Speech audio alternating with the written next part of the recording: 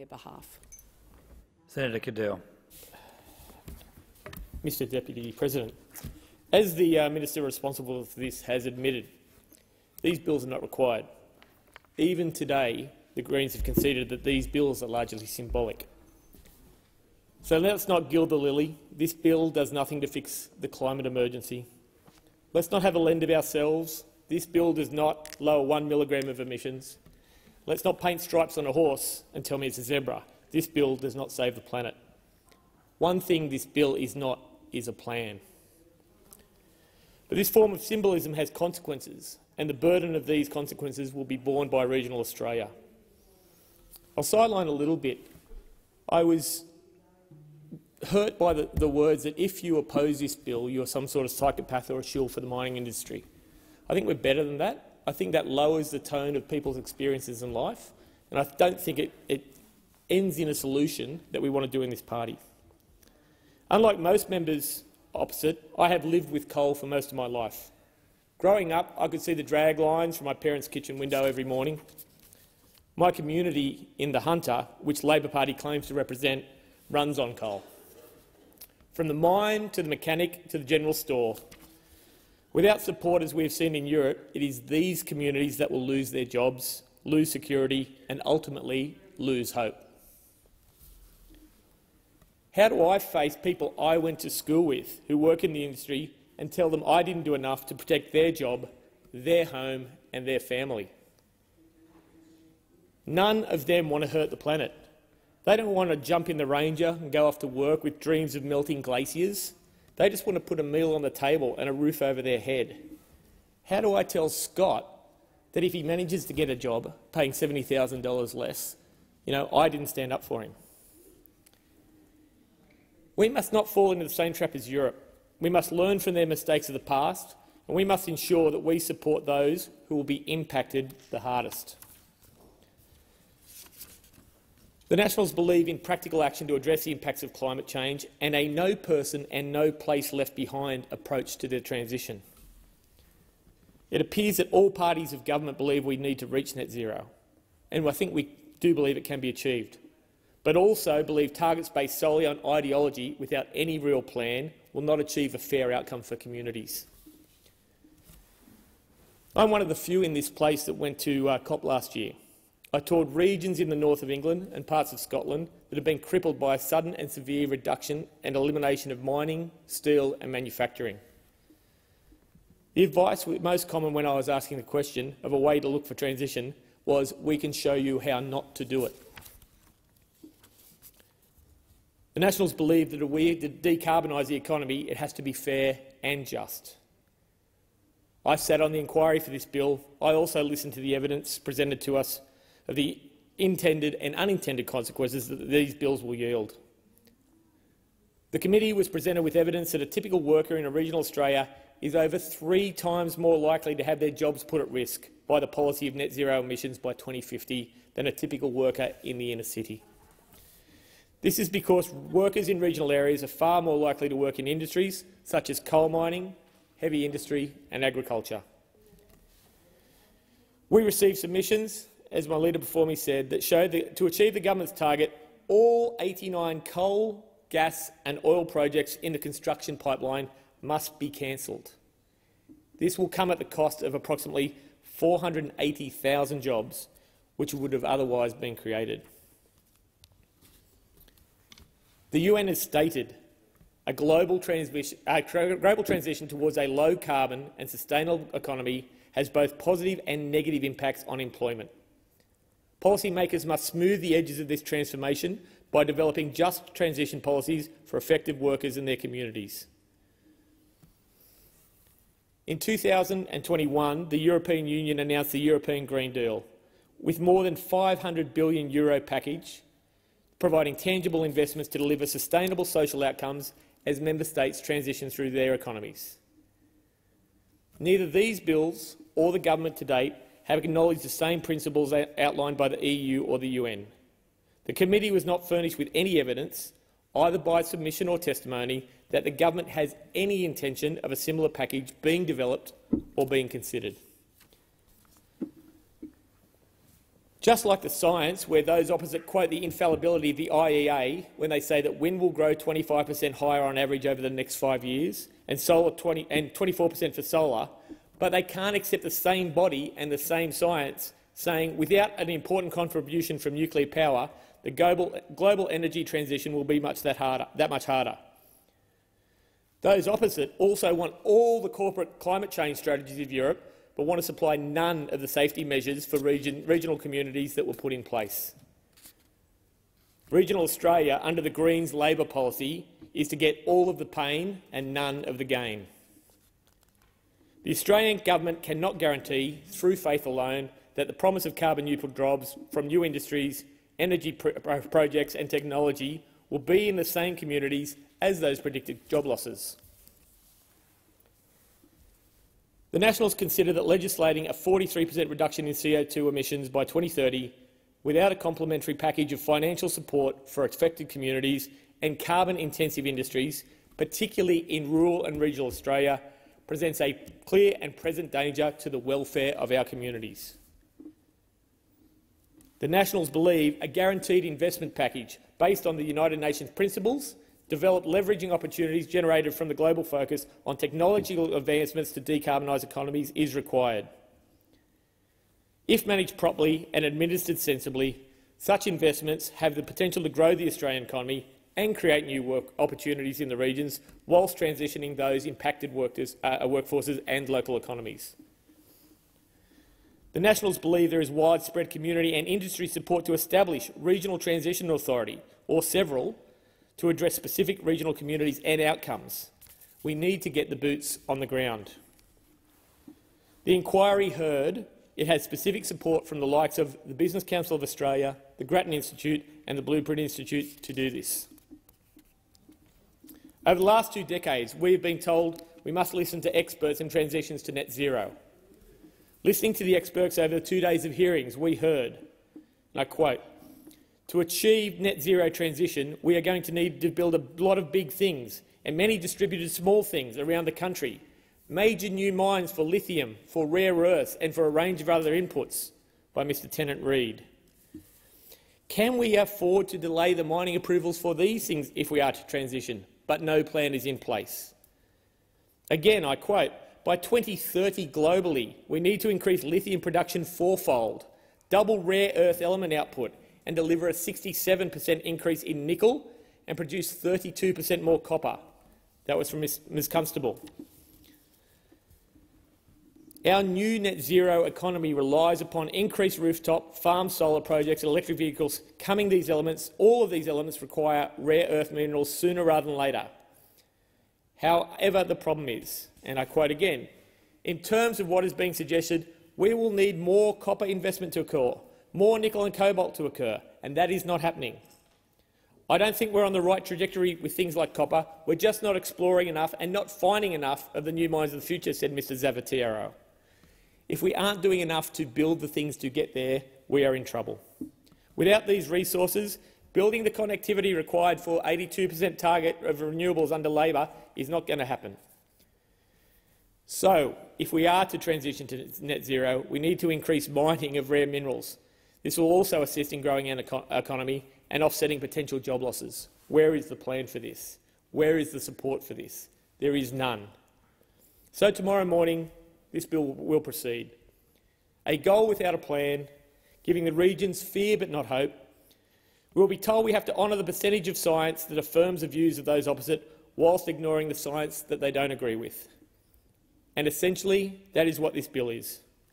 What I stated at the beginning, from the mouths of some opposite, a bill that is largely symbolic, or as the minister responsible said, a bill that is not required. Why are we doing this? Minister, please sum up the debate. Thank you, Acting Deputy Speaker. My apologies, President. The passage of this bill would be a landmark day for climate action in Australia, and the government is proud of this legislation. It's a demonstration of our commitment to ambitious action on climate change, to transparency and to accountability on this defining issue of our time. We are entering a new phase. We move on from discussing whether we will join the global transition and instead discuss how. And we are working with workers, businesses, farmers and climate advocates. We can and we must take strong climate action and start taking the real and necessary steps to creating a low-carbon future. And that is what this bill does. These bills provide the clearest signal this parliament can provide that Australia is serious about climate action, serious about building a net zero economy and serious about capturing the jobs, the investment and the other benefits that a net zero economy will bring. These bills demonstrate that we are serious when we say that we care about future generations and the effects of climate change on the world that they will inherit. The Climate Change Bill legislates Australia's emission reductions targets to be achieved by 2030 and by 2050. It makes clear that these targets are a floor, not a ceiling on our ambition. The bill enhances accountability and transparency through an annual statement to Parliament reporting on Australia's progress towards the targets, informed by independent expert advice from the Climate Change Authority. It provides for independent advice from the authority on future targets. The consequential amendments embed consideration of the targets into the objects and functions of a range of Commonwealth entities and schemes, focusing effort and ensuring that they are all pulling in the same direction. These bills have been developed and added to following collaborative, good faith discussions with other members of Parliament. In July, the government invited the Australian Parliament to end the climate wars that have stymied and delayed action for so many years, and many across the Parliament accepted that invitation. The government consulted with interested members of Parliament in good faith. We have agreed to reasonable amendments that strengthen the bills, are consistent with the government's election mandate and will facilitate the passage of these important reforms. The government thanks those members and senators for their engagement. The government also thanks the Senate Environment and Communications Legislation Committee for its comprehensive report on the bills. Naturally, we agree with the committee's recommendation that the Climate Change Bill and the Consequential Amendments Bill be passed. The committee also recommended that after the bills are passed, the government undertake further consultation on possible legislative amendments and policy responses, including reviewing the use of native forest wood waste for renewable energy and the transition arrangements for Australian workers affected by decarbonisation. On Tuesday, Minister Bowen announced the government will release a consultation paper on the native forest wood waste issue, inviting stakeholder views on the changes recommended by Senator Pocock and the Greens Party. The concerns raised relate to a decision by the Abbott government in 2015 to put native forest wood waste back into the scheme. The government will consider next steps in light of the results of that consultation and look to make any necessary changes to the regulations by the end of the year. We understand that the issues raised relates to eligibility under the renewable energy target. It is not a reflection on the government's general support for sustainable native forest industries and the workers that depend on those industries. Minister Bowen had previously committed to exploring further amendments to primary and subordinate legislation to embed the targets and the Paris Agreement into a wider set of relevant legislation and schemes. We will undertake that review and consult with stakeholders, implement further actions and report back to Parliament in the second annual statement. We will welcome suggestions for further amendments. Looking beyond the bills to the broader implications of the net zero transition for Australian workers, I note that the Greens, in their dissenting report, recommended that a statutory authority be established. Climate action brings enormous job opportunities, but it also brings challenges. At last week's Jobs and Skills Summit, the government committed to a coordinated approach with industry, unions, local governments and communities to assist affected workers and regional communities prosper in a clean energy future. We will continue to work with states, territories, unions, industries and communities to deliver a framework for net zero economic development in our regions, including through the National Energy Transformation Partnership agreed by Energy Ministers last month. As the Prime Minister has said on numerous occasions, this is a government that will make sure that no one is held back and no one is left behind. And that includes the workers who build, maintain and operate our energy system and who are so crucial for its transformation. Decarbonisation of the global energy system and the broader economy presents immense opportunities for Australia's regions and reduces the serious threats to rural and regional areas that arise from unchecked climate change. This government is committed to harnessing these opportunities and to a brighter, more hopeful and more prosperous future.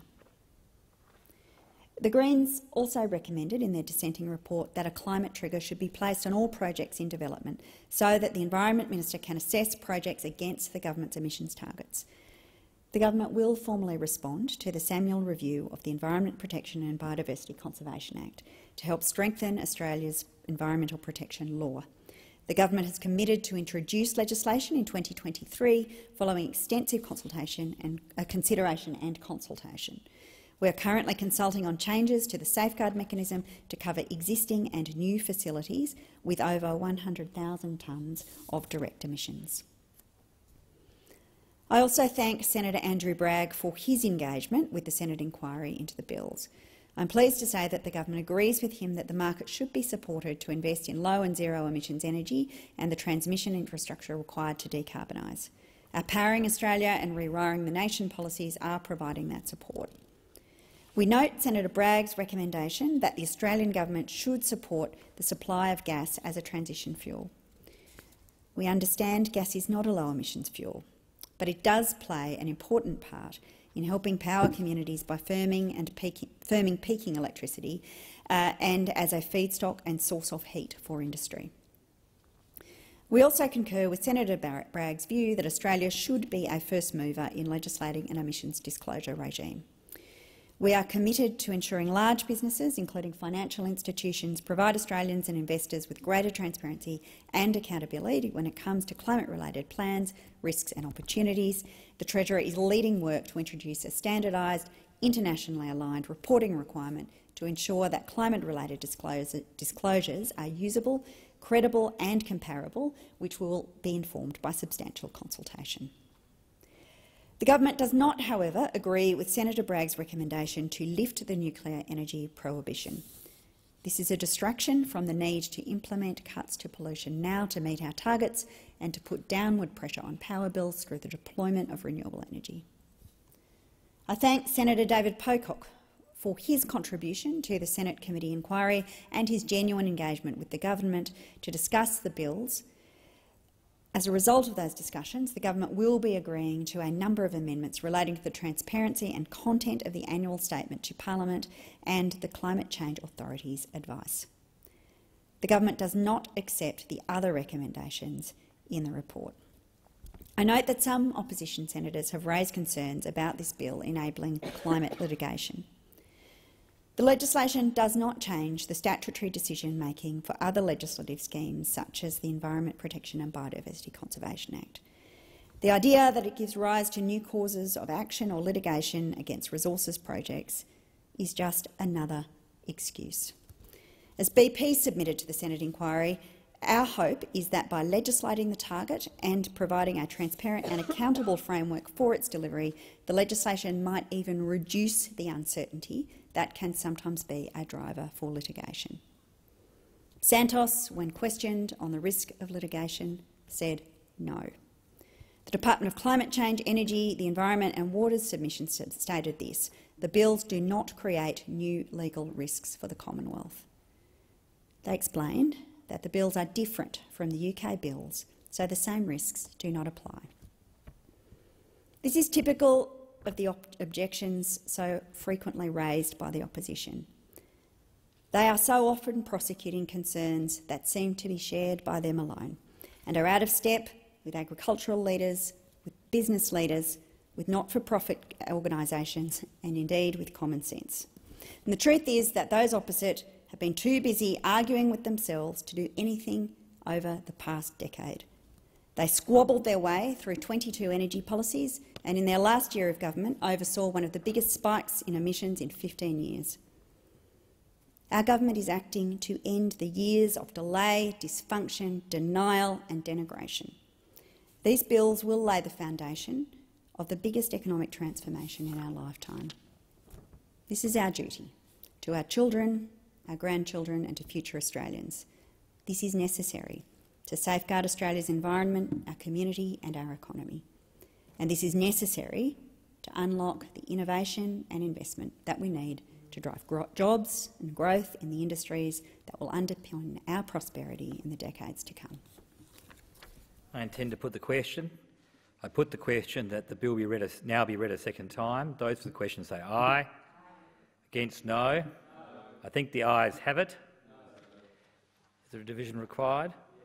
A division will take place pursuant to order tomorrow. Pursuant to order, the Senate now stands adjourned and we will gather again tomorrow at 9:30 hours.